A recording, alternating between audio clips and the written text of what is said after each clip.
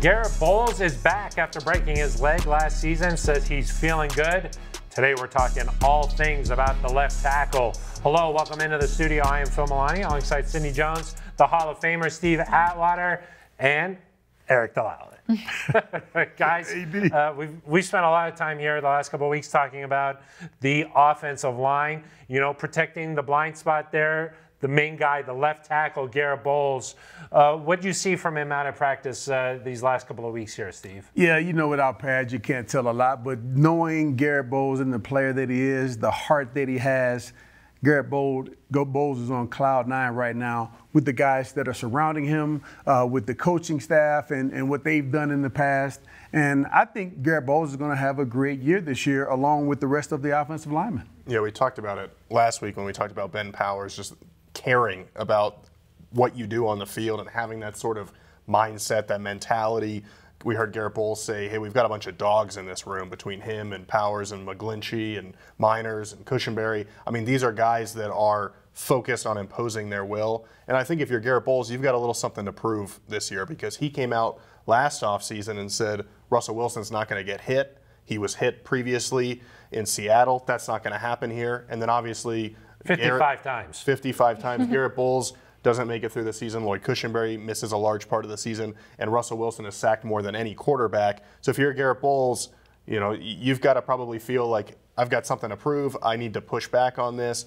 And I just feel like he's ready to have that success, because he's had some individual success, but team-wise, it hasn't come. And so, yeah, he's got to go, I think, back up his words from last year this year. And even Sean Payton said that he's really impressed with what Garrett's doing. You know, he said he put in the time and energy and rehab and getting back to where he was at, you know, after suffering that leg injury early on in the season last year. And he's just really impressed with what he's been doing out at OTA practice and learning this new offense, too. I mean, Bolles had been relatively healthy his entire career until breaking the leg last year. So good to know that, you know, he's going to be dependable for the most part here. The big thing for him, though, guys, minimizing penalties, right? The holding, the calls kind of starting to pile up there. But then for some reason in 2020, it all clicked and he had his big year. No, he did. He played well. He lowered the number of penalties that he had. And I think playing along with Ben Powers on the left-hand side there, and then having Mike McGlinchey on the right side, he can learn a lot from Mike McGlinchey, because Mike McGlinchey has had a lot of success in the NFL. So I think they'll play really well off of each other, and he'll teach them some tricks of the trade. But as you know, and as I always say, on the offensive line, on every play, somebody's holding. Steve, you don't like offensive line. I love him. I love offensive linemen. That's a defense. Oh, my God. He's just not getting caught. You said those two guys could be the best tackle duo in the NFL. Yeah, we heard McGlinchey say the same thing, and I think high standards are good.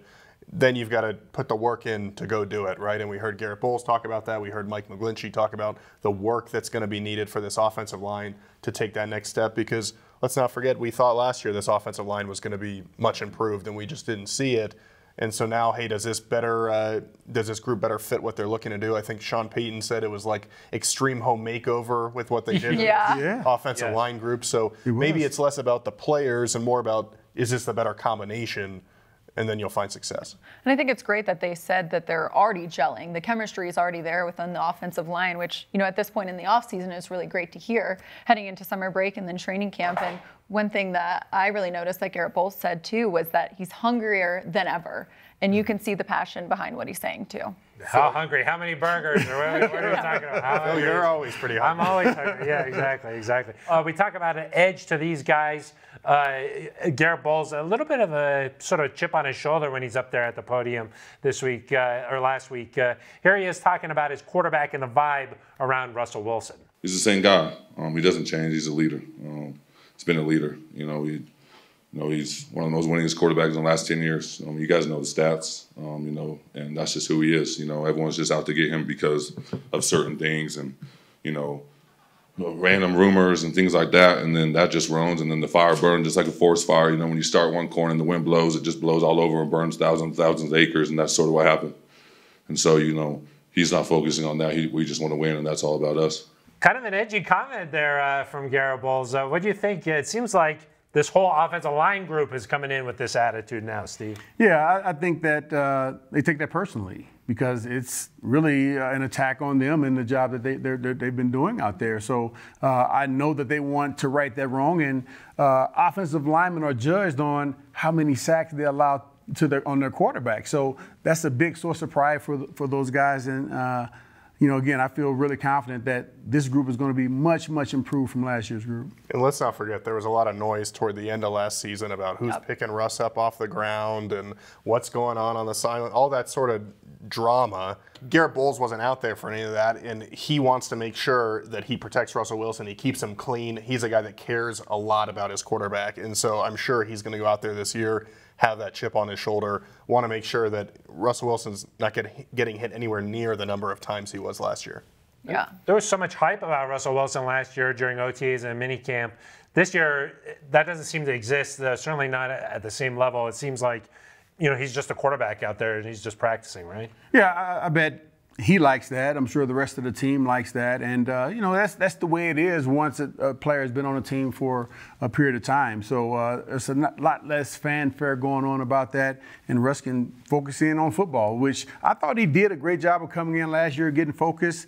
But the system just wasn't a fit for everybody. And so I think this system will be a much better fit for everyone in the building. And that doesn't mean there's not something to prove. We heard Garett Bolles say everybody's going to eat some crow here once the Broncos turn some things around.